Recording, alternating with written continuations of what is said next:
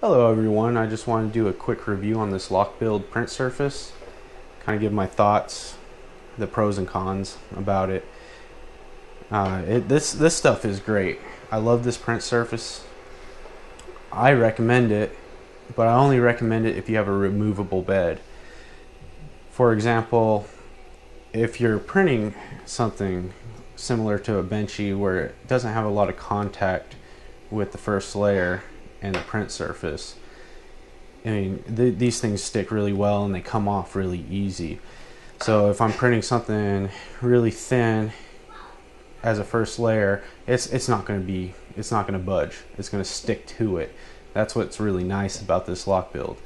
Even a model like this, where it's the Predator model, the designer hollowed this out and then just made a nice little thin layer where it has contact with the print surface, and so it prints just like this, and this sticks really well, almost too well, where it's hard to pry off, but your prints aren't going to go anywhere.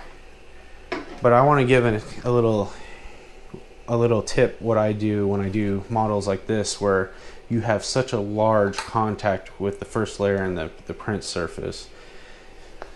So if I were to print this on this LokBuild surface, and this is a print that messed up and I had to stop it, but if I were to print this on the LokBuild surface, this thing would be nearly impossible to get off.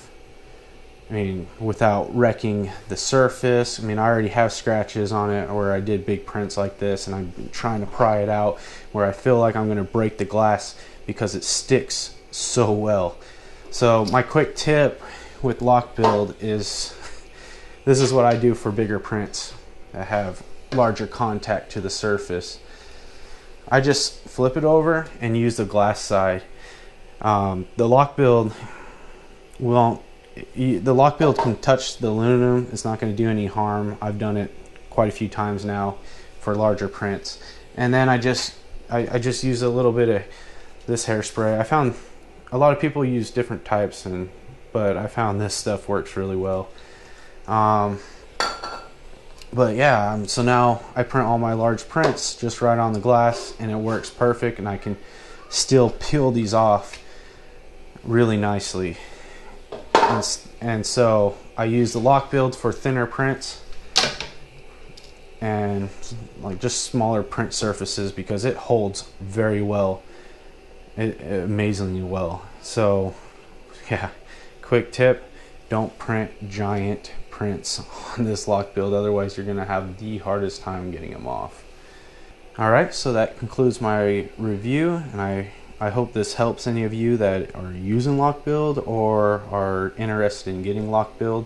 I recommend it only if you got a removable bed, so you can flip it for those larger prints.